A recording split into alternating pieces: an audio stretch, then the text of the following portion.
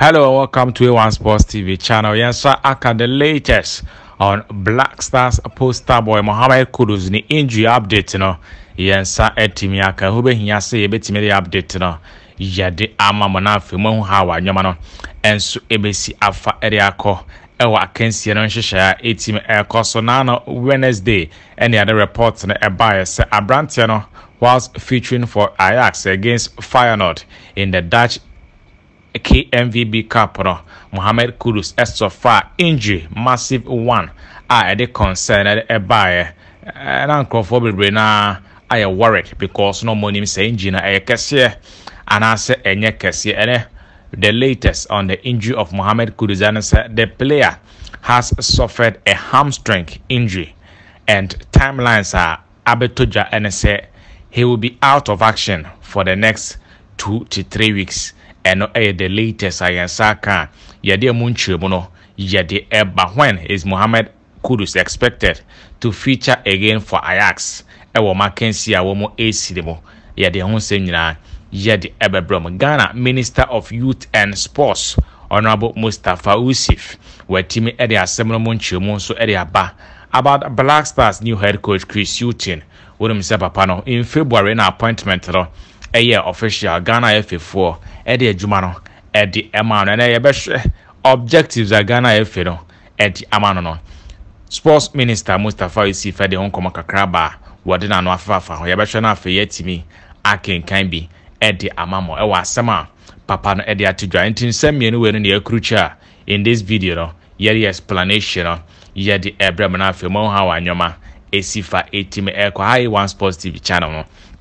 like a video don't have a comment my or comment here for our expectations for Black Stars head coach Chris Hughton for Tuja for my so far after 2 matches no what and I also wait me esua area free Chris Hughton hobet my jumano and I say on to me jumano intentem yen jumano for free and for good comment section more for my subscribe to A1 Sports TV channel no boy and the intimate grow channel send a the biano yeah the more update nano yeah, the eberbrem after subscribing or turn on the notification button by clicking on the bell beneath the video. Intentem, ye more rub na fe, yemfa a hon semino, yemfan tuja emfa Maria Beshas, ye free the camp of a Black Stars a poster boy, Mohammed Kudus on Wednesday. Ajax, any club a friend say Feyenoord they can see back on the PEMSO in the semi-finals of the KNVB Cup. The Netherlands na sa match no derby o Netherlands your friend said the Clasica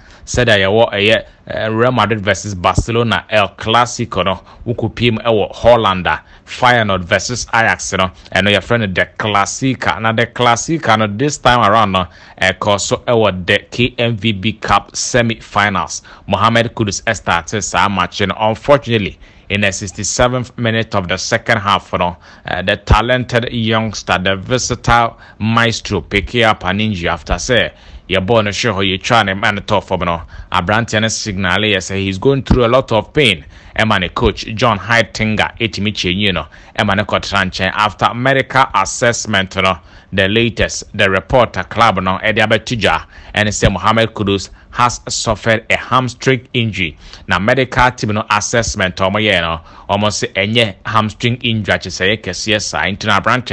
between 2 to 3 weeks he will be able to start training and he will be ready to get back to the pitch to help Ajax in the ongoing season. In the time Branton ebe out of action Mohammed Kudus will mix the next match of Ajax and Fortuna started the boss weekend with Sunday April 7 na game na air castle at the Johan Cruyff Arena sa match at 2:45 p.m. and a game na air shots here after Mohammed Kudus will also miss the Ajax versus FCMN clash and also Sunday April 16th and the air Toja and then the big game PSV versus Ajax April 23rd and a match so Mohammed Kudus will miss that game because of the hamstring injury where Timmy are picking up and I know you update and Yashana for yet me that Tuja yet the Amama after that PSV game Mohammed Kudus will start training and then he will be in the running for selection for games aka ya sebebo e the Dutch Eredivisie ni mo and after the finals of the KNVB Cup no obehwe so betimi esi aka de ama ya na after omatimi di nkonim etimi peja kruwa de mo baako na bibia nso etimi akoye de ama mntia no Mohammed Kudus ni update the latest ya hwe na after engine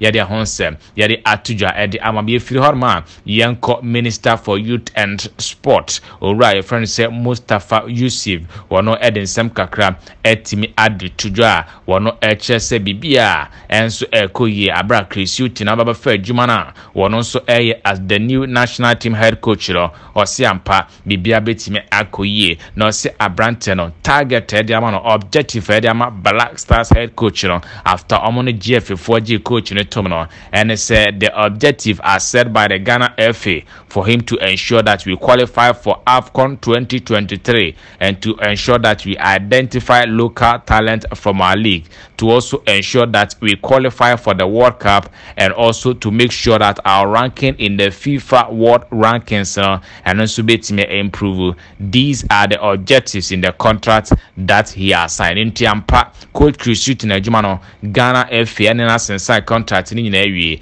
na contract na Mustafa Yusuf say wama taxi Chris Hughton say enye Black Stars no kwa kotana broche saa keke etimi ahwehwe press de abanemom on follow Ghana Premier League no on follow the National Division 1 League na fi talented players omo quality no wasoro no on timi identify am say be omo so benya akwenya e de akwakosi akade ama national team ntia no e kan target on and afi on ensure say Ghana be qualify for the 2023 AFCON na Ghana asan qualify for the 2026 World Cup tournament ntia no